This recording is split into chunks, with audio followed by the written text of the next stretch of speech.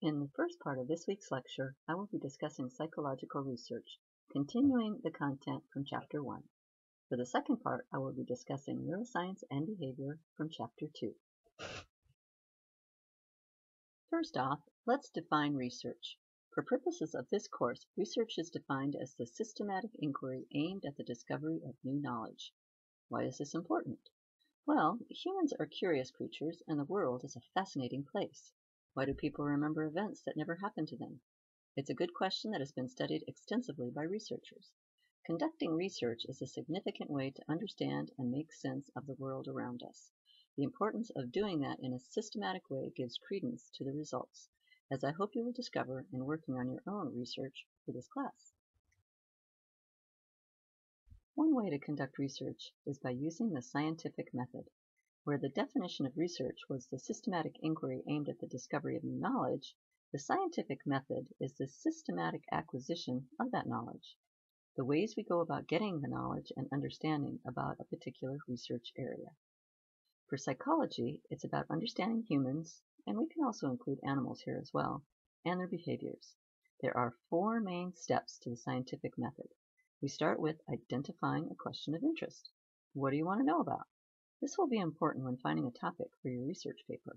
Next comes formulating an explanation. What do you believe about your topic? Do you have a theory about why something is so? For example, you might have an idea about the connection between cell phones and driving, so that as cell phone usage increases, driving reaction times might decrease. In the next step, you would design a methodology in carrying out your research. For the cell phone and driving example, you might conduct a survey to look at accidents while texting or talking on a cell phone. In the final step, you would take your findings and let the world know about them. For this class, you will be sharing your knowledge with the rest of the class during your presentations. Now let's briefly take a look at some research methods. First off, naturalistic observation. This means observing what you want to study in a natural habitat. An example is Jane Goodall studying chimpanzees where they live in Tanzania in East Africa. Another method is laboratory observation. There are many studies conducted in a lab environment in an attempt to artificially create a situation that can be studied. The Milgram experiment is a good example of a controlled experiment conducted in the lab to study obedience to authority, and if people would commit acts that were in conflict with their conscience and their values. Research participants were instructed to administer an electrical shock to another volunteer if they pronounced a word incorrectly. The volunteer getting shocked was in a separate room and was actually acting as part of the experiment. The researcher would instruct the participant to increase the electrical shock, and the actor would cry out in pain. Some participants continued to follow orders, and others did not. An interesting but controversial study. Case studies are another research method, and this entails analyzing a particular individual or a group or even an event. An example of this might be interviewing the surviving firefighters from 9/11 Twin Towers attack and see what impact that event had on their lives. The last method I'll discuss here are surveys and polls. Researchers gather information from a particular population using questionnaires or interviews, for example, cigarette smokers and depression. You may have been part of a survey or a poll at least once in your life. They are used quite a bit in psychology, as well as marketing and politics. Let's move on now to neuroscience and behavior. So why is it important to study the brain and the nervous system in psychology? We can learn a lot about how we feel, act, and think based on biological factors. Take emotions, for example. The experience of emotions, while seemingly complex when we are experiencing them, are part of physical processes in the brain due to neuronal activity. Neurotransmitter functioning affects us in many ways, including diseases and major mental illness. For example, low levels of dopamine have been linked to diseases like Parkinson's and depression, and high levels of dopamine have been linked to schizophrenia. I'll explain more about neurotransmitters in a moment. Studying biological factors has also led to insight and understanding about the brain and psychological disorders. One famous example is the case of Phineas Gage. He was working on the railroad when an explosion propelled an iron rod through his skull, passing through his left cheek and out through the top of his head, passing right through his brain. The iron rod was no small item either. It was over 3.5 feet long with a circumference of 1.25 inches. By January of the next year, He seemed recovered and his life appeared normal. However, reports from individuals who knew him stated that he was undergoing a dramatic change in personality. His prefrontal cortex had been damaged, which led to a loss of reasoning and social inhibition, resulting in no checks and balances on his behavior. I'll talk more about the prefrontal cortex a little bit later in this video. Given the unusual nature of this event, his case provided information about the brain that may have taken years to understand otherwise. We certainly know more about the brain now than we did then, but there is still a lot more to learn. Let's take a look now at some of the basic elements of the nervous system. Keep in mind that this is not a biology class, so we will not be going in depth, but I do want to emphasize some major biological processes that affect our cognitive, emotional, and behavioral functioning.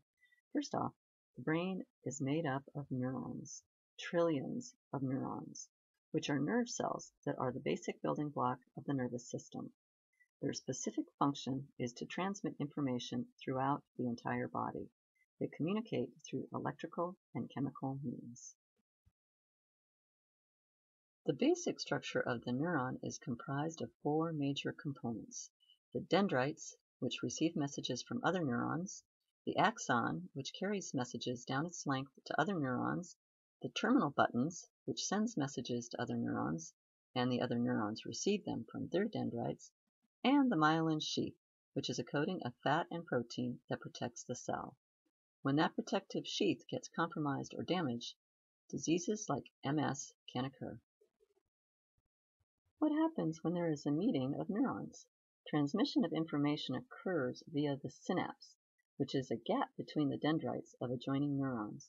As you can see in this picture, neurotransmitters are being released from one cell and being taken up by the other.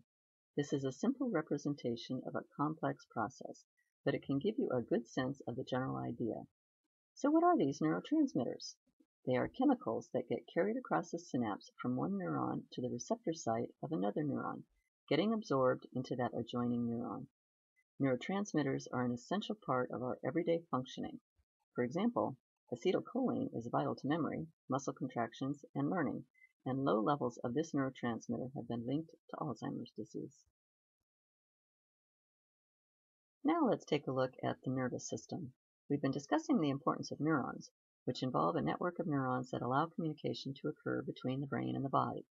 These organized network of neurons make up the nervous system. There are two parts, the central nervous system and the peripheral nervous system. We'll start with the central nervous system.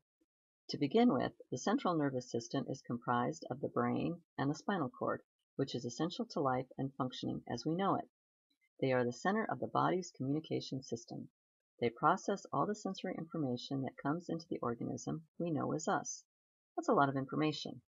The central nervous system also sends out messages to the body in order to control actions in response to environmental conditions.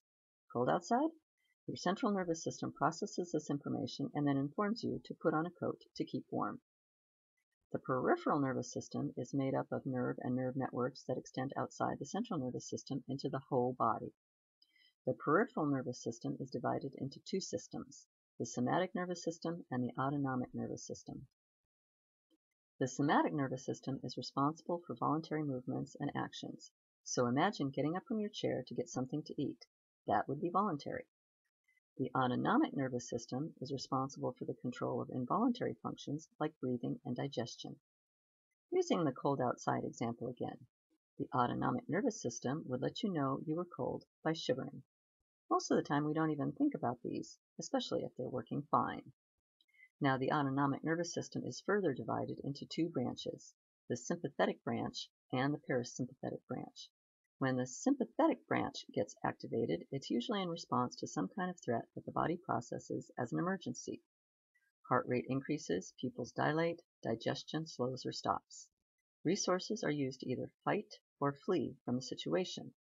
A third type is freeze, and I'll be discussing that later when we talk about psychological disorders. The function of the parasympathetic branch is to calm us after the crisis or danger has passed. To remember the difference between the two, you can think of the parasympathetic branch as a parachute coming down, para, hence parachute, calming the body after an exciting jump out of a plane. Next up is the endocrine system. Although it is not part of the nervous system, it is still essential for communication throughout the body. The endocrine system is comprised of glands that secrete hormones, which are chemical messengers similar to neurotransmitters. Hormones move through the bloodstream, providing information to organs and body tissues. Hormones affect the body in a wide range of ways. They regulate our metabolism, control our reproductive cycle, induce hunger and cravings, and can cause mood swings. When there's an imbalance with hormone functioning, it can cause some serious problems. An example of a hormone is oxytocin, which provides satisfaction and pleasure. Imagine if there's a low level and what that might do to your mood. Can you see how vital a normal functioning endocrine system might be for psychological functioning? We'll be looking at a few of the glands vital to endocrine functioning. The hypothalamus is a gland that can be considered communication central. It is the link between the central nervous system and the endocrine system, and it is essential for communication of the two systems. The hypothalamus regulates a huge amount of behavior like sleep, hunger, thirst, and stress. It also regulates the pituitary gland, which controls the release of hormones from other glands in the endocrine system. The pituitary, considered the master gland, is vital to functioning because it directs other organs to either secrete or suppress hormone production. The pituitary gland controls the production and release of hormones that act on muscles, growth hormone, ovaries and testes, and the adrenals. If your pituitary is not functioning normally, it may cause problems in these and other areas. Let's take a look at the thyroid. The thyroid controls our metabolism. So when the thyroid-stimulating hormone is not in balance, that could throw off your whole body's metabolism, which includes growth, energy, and balance. You may know someone who has too much or too little thyroid activity and see how it affects their activity levels. Too much, hyperactive. Too little, lethargic. That can have a major impact on psychological well-being. We're moving now into looking at the brain. I'm going to go through this slide pretty quickly just to point out a few basic brain processes. This slide is to give you a general idea of the structure of the brain and where certain processes are located. So for this particular slide, we're looking at what's called the central core, or what is known as our old brain. You can see that most of the processes here are located near the brain stem. So let's start with the medulla. The medulla is responsible for breathing and our heartbeat. The pons, which you can see down there by the brainstem near the medulla, is responsible for sleep and respiration. Next is the cerebellum down there on the bottom right, which is responsible for motor coordination and balance, how we move through space and time, reaching and sitting, and how well we do that. Next is the reticular formation, which is responsible for our general bodily arousal and our walking. The next is the thalamus, which is the integration of information and also relays information. So you can think of it as sort of like a grand central station of the brain. And the next is the hypothalamus, which we talked about a little bit earlier, and that is responsible for maintaining homeostasis, which means it's just creating a balance within the body. So you can think of it as being not too hot or not too cold, but just right. And you can see here in the middle of the brain what we were just talking about with the hypothalamus and the pituitary gland. You can see they're small. They're small glands, but they are responsible for a lot. So very important glands. Let's move now into looking at the limbic system. It's a fascinating part of our brain functioning.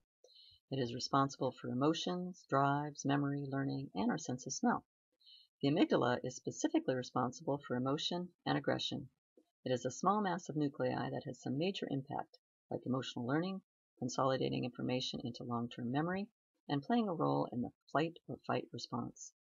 The next time you get cut off by another driver and have an immediate aggressive response, you can thank your amygdala. If the prefrontal cortex doesn't kick in soon enough, you might end up doing something you'll regret. The hippocampus is also important in that it is involved in the formation of new memories and with learning and emotions. If there is damage to the hippocampus, this can result in memory loss. Learning and memory are inextricably linked, and we'll be talking about that more when we get to those chapters.